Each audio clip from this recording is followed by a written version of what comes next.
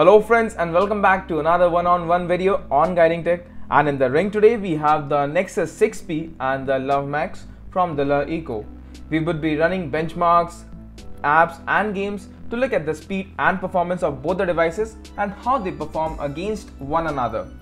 Finally, we'll also have a look at the memory management of both these devices. So let's get started and check it out.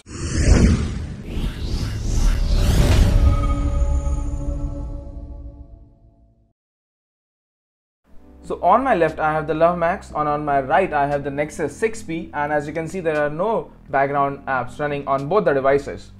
Now just to make everything clear, I am running the Nova launcher on both these devices and they have exactly the same number of apps installed on them, and also as you can see I have made sure that both of them are in flight mode and they are just connected to the same Wi-Fi network. So just let me go ahead and run the Antutu benchmarks.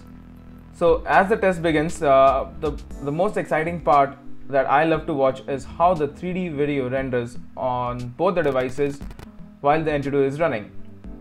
Now right here I can see that on the Love Max and on the Nexus 6P there are no lags whatsoever, and both the devices are actually able to run the video test without any lags or frame skips.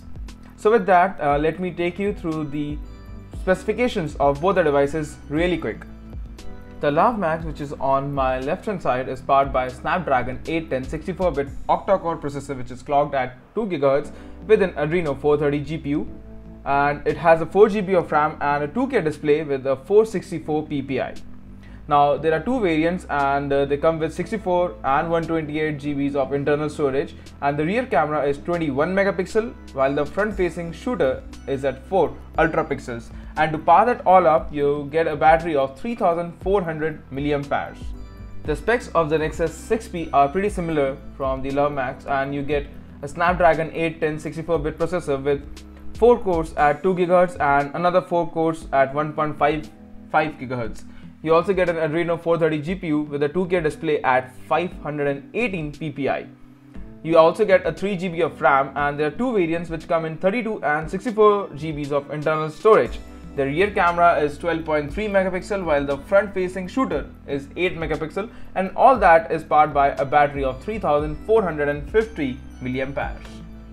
So the Antutu scores are in front of us, and as you can see for yourself that the Love Max scores 76,522, which is 10,000 more than the Nexus 6P, that is at 66,336. So that was all from the Antutu side. Let me just go ahead and launch the Geekbench 3 for our next review, but I'll just kill the Antutu that has been running in the background for a fair review. So going ahead and launching the Geekbench 3.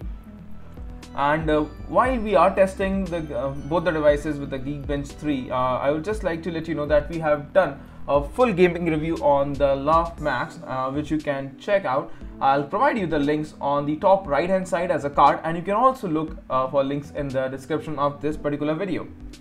So moving to the final score, and here as well the Love Max is on a higher note with 1323 and 4451 scores, with a single core of 812 and 3423 on the Nexus 6P. So that was all from the benchmark site. Let me now just go ahead and launch the apps on both the devices to see which one launches each of the app faster.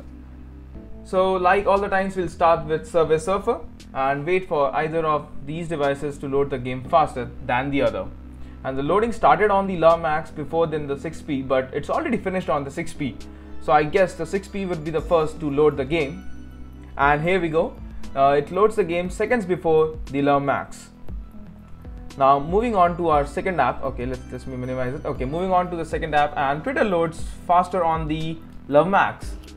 So that's great. Moving on to Facebook, and it's load faster on both the devices. I guess it was same on both the devices. And moving on to YouTube, okay, and it loads faster on the Love Max, and just a few seconds later the 6P was able to load it. Now launching the Asphalt Nitro. So the loading starts faster on the Love Max, and we saw the same thing. While okay, the game load faster on the 6P. So indeed, the games are in favor of Nexus 6P and apps for the Love Max, and just launching the App Store. And this time the 6P was faster than the Max. Launching the camera, and here I am. And okay, this loads faster on the Love Max.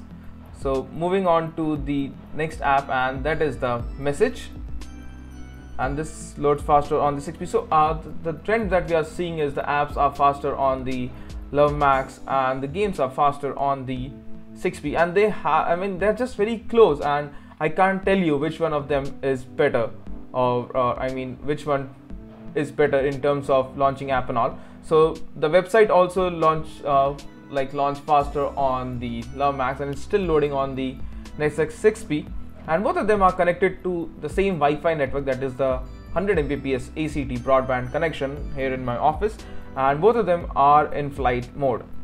Now launching the Verge homepage on both the devices, so tapping it at the exact same time, and it loads faster on the Love Max than the Nexus 6P, and all the elements are also loading faster.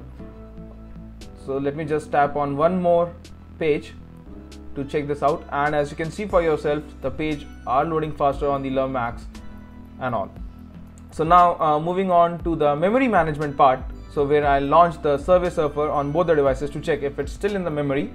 So going ahead with that, and to my surprise, I mean I thought the Nexus 6P would also have it in the memory, but only the Love Max has the game in the memory. So now moving on to the second game that we launched, excuse me. So moving ahead to the second game that we launched, and that is the Asphalt Nitro, and just give me a moment please. Okay, so okay, both of them had the game in the memory. So this was the one-on-one of the Nexus 6P alongside the Love Max, and do let me know your views in the comment section as to what you feel about both the devices. I'll be comparing the Love Max with the OnePlus 2 shortly, so stay tuned and don't forget to click on that subscribe button if you haven't already. This was Ashish from Guiding Tech, and I hope to see you in my next upcoming videos. Till then, take care and have a wonderful day.